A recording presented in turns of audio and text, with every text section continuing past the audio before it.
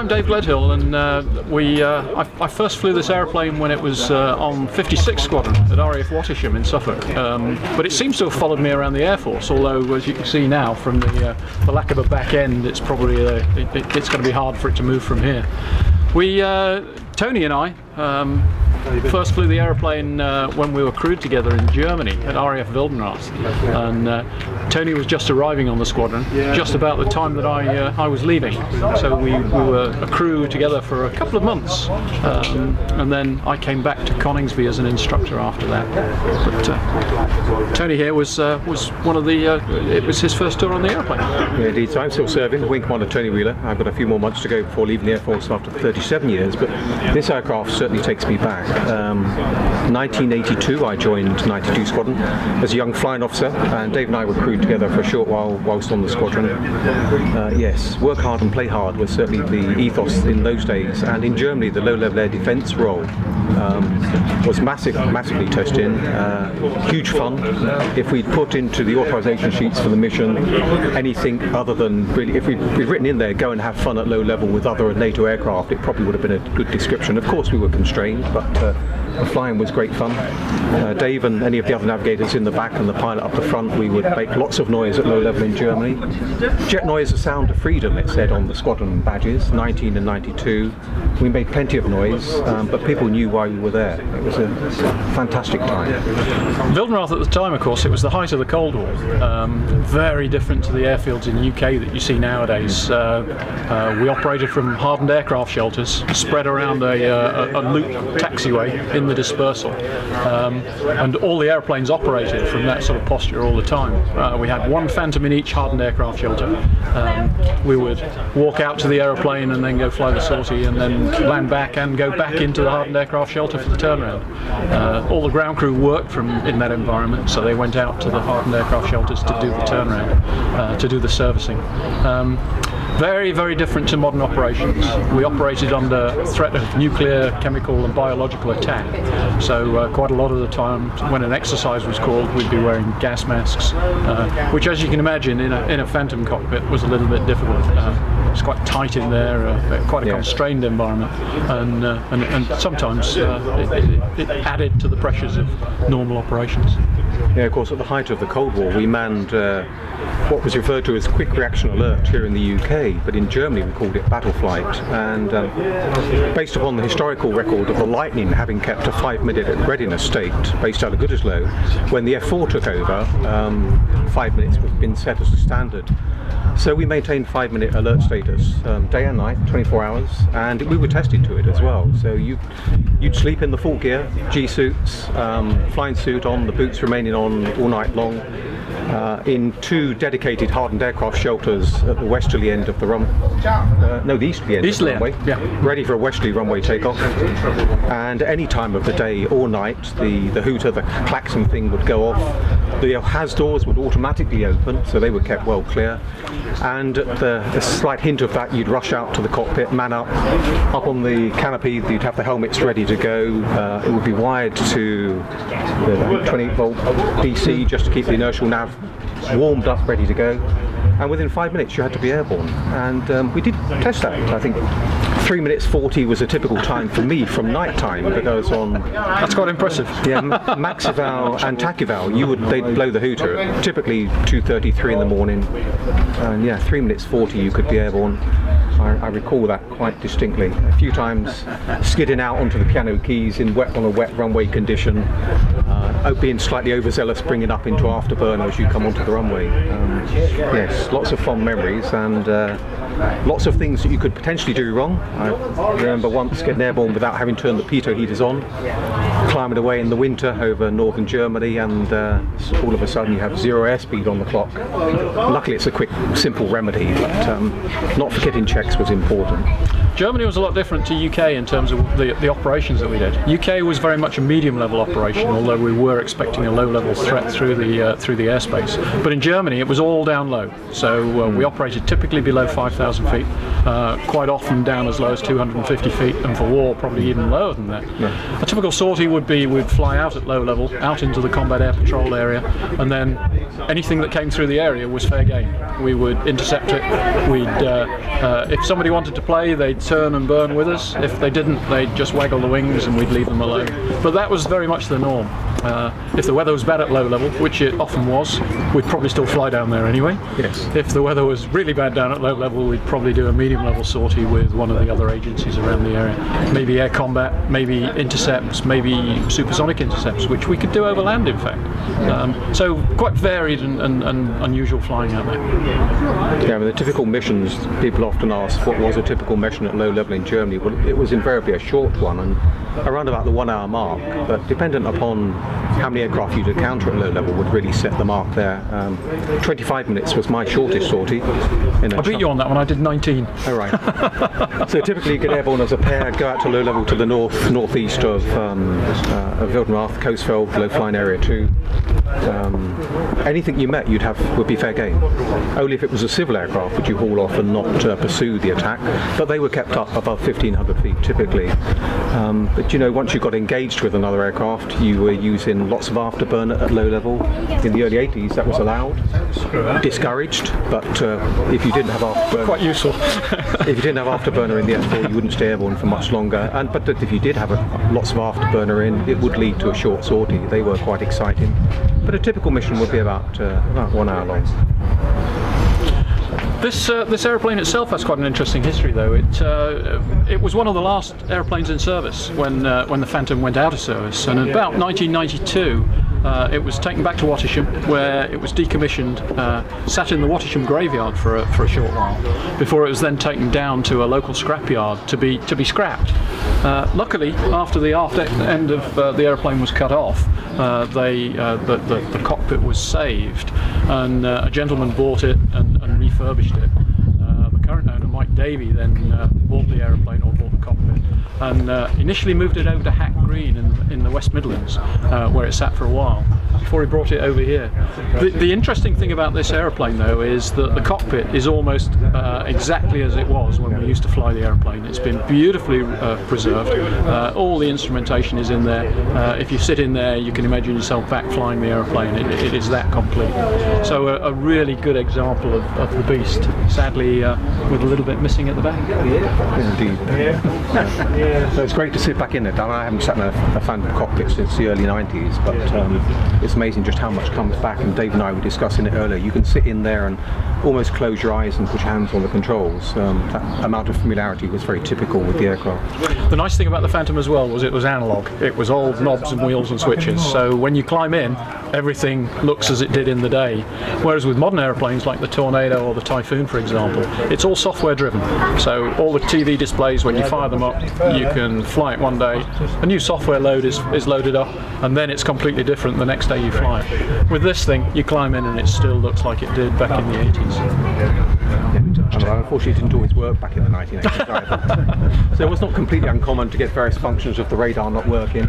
Though we were in low-level air defence, so the pulse Doppler radar was the main part of the radar you needed to work. It wasn't always working, and so sometimes you'd have to rely upon your wingman, who might swap the lead and thump the appropriate part of the box and reset circuit breakers in the cockpit to try to get them working. And sometimes they would come back up. And sometimes not. And I think the idea is now to have a look at to chat to some of the guys who've done the refurbishment and have a word with them on what the work that they've done. Yeah. Welcome to me, David Butterfield. I'm the chairman of the British Phantom Aviation Group. We were established 3 or 4 years ago to bring together ex-Phantom engineers, pilots, ground crew, auxiliary trades who worked on these aircraft in the Royal Air Force and overseas over the years, to bring together the experience and knowledge that these aircraft brought into service. So BPAG were asked 2 years ago, with discussions with the owner of 490, Mike Davey, whether we'd be interested in helping with restoration, and last summer we agreed to start with Newark, giving us permission to start here. So Paul Wright, who's around somewhere, and myself, we're given permission to work here, and we've been doing 2 or 3 days a week sometimes over the last 12 months to bring 490 to this condition. Oh, sorry. You have to cut that bit out. Yeah. So we've been down once or twice a week, full days, doing corrosion repairs, Canopy works, surface finish, localised airframe repairs as well to a battle damage repair standard to bring it to the stage where we are today. Ongoing from that, we'll be doing further works to lettering, further details to systems, hopefully getting pneumatics working on the canopies, maybe some small power for the cockpit instruments. And then from next month we're moving on to moving XV490 from Lucas, which is Black Mike. We'll be coming down to Bruntingthorpe, so we have a full month in July of stripped down, ready for road transport, and then the rest of the time will be reassembly in due course at Bruntingthorpe. My name's Paul Wright, ex-Air Force dual trade engineer, airframes and engines. Worked on this aeroplane when it was an aeroplane. Worked on Phantoms and Hawks and Tornadoes in the Air Force, and I've worked in civilian aviation and engineering ever since. Saw this on Facebook when it was looking a lot tattier than it is now, and said, well, if you want somebody to come and fix it up and make it look nice, I'll do that. Got involved with Dave. A lot of people said they'd come and help. The only people that turned up were me and Dave. And we spent the last, I suppose, 7 or 8 months, a couple of days a week, rain, shine, sunshine, whatever, bringing it back to conditions it is now. Labour of love, really. Just did it because it's a hobby. I'm retired. Something to do. Come here, Spud. This is Thomas. He's my lad. He helped out, didn't you? Yeah. You did. And yeah, I don't know really. It's just didn't want to see it go to rack and ruin. You know, it was Mike that owns it, lives a long, long way away, and nobody else was looking after it because it doesn't belong to the museum. So I thought we'd pitch in, and the more it went on, the more we wanted it to look like it does now. Quite happy with it. There's still a lot to do, a lot of detail work to do now. How long did it take to get to this far? We started, I suppose, all in all, we've been involved in it for about a year, I guess. Sometimes you're here 2 days a week, 3 days a week. Basically been here every day this week trying to get it up to speed, and then other times with the weather through the winter we went weeks without working on it. I've no idea how many hours we put in. I really don't. Yeah, so enough.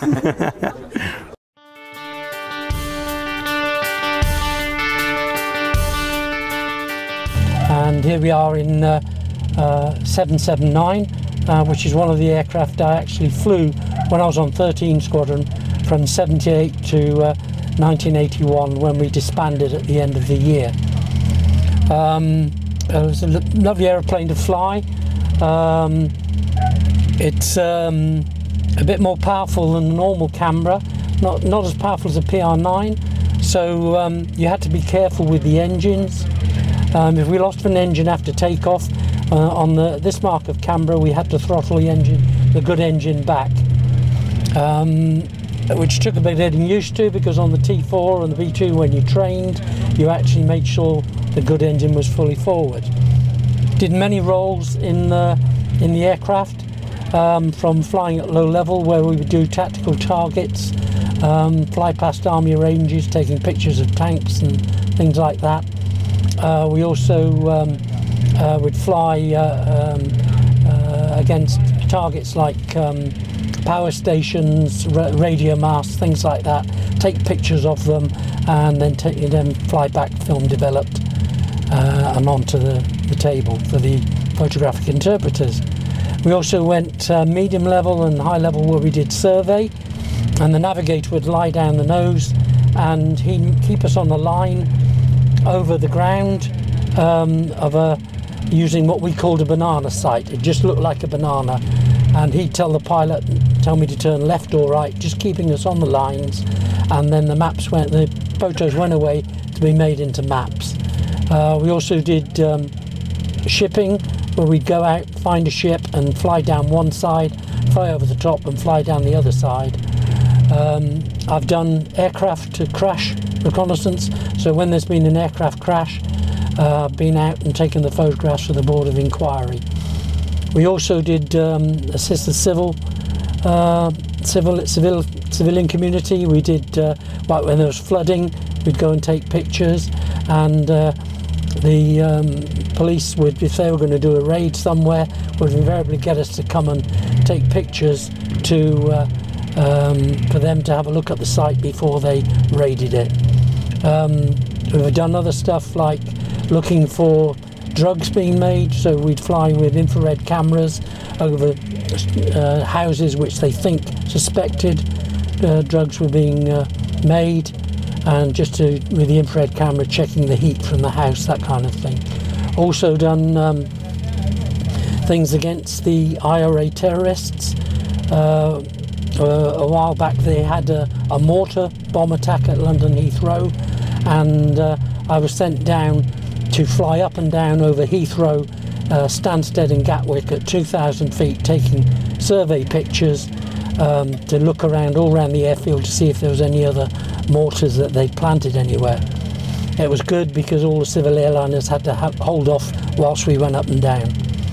We went to see the world in these things. I flew out to Hong Kong by civil aircraft, and another crew flew the aircraft out.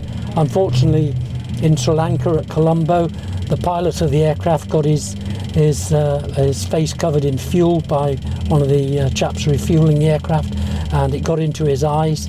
And so I was called up from Hong Kong to fly on a VC-10 down to Colombo to pick the aircraft up, fly it back out to Hong Kong with his navigator, and then myself and my navigator flew the aircraft back from Hong Kong via Malaysia and Sri Lanka, Oman, Cyprus, and then back home again. I also went on a trip out to Belize. Unfortunately, the weather, there was a typhoon around in Belize, and we had to spend a few days in Bermuda before coming back home. That was a hard job. We also did Oman survey, Denmark survey, and been to Germany doing survey work there. So it was quite variable tasks. I left the squadron, disbanded in end of 1981, where I went off to become an instructor to teaching people on the Jet Provost 5 at Cranwell. From there I went back to Canberra's, where I was an instructor on the OCU teaching people how to fly the Canberra, and from there, after 5 years, I then went on to 39 Squadron Stroke 1 PRU to fly the Canberra PR9, again doing lots of photo reconnaissance tasks. And from that I was sent to the simulator, Tornado Simulator at Cottesmore, to work with Triple TE. When that disbanded, they sent me up to Lossiemouth to help the Tornado Simulator up there, and that's where I retired from the Air Force 2 years early to work for Thales on the Tornado Simulator, where I've been there since 2004 teaching on that, and I retired 2 years ago. So done a lot, I've flown lots of aeroplanes, had a good time, and thoroughly enjoyed it.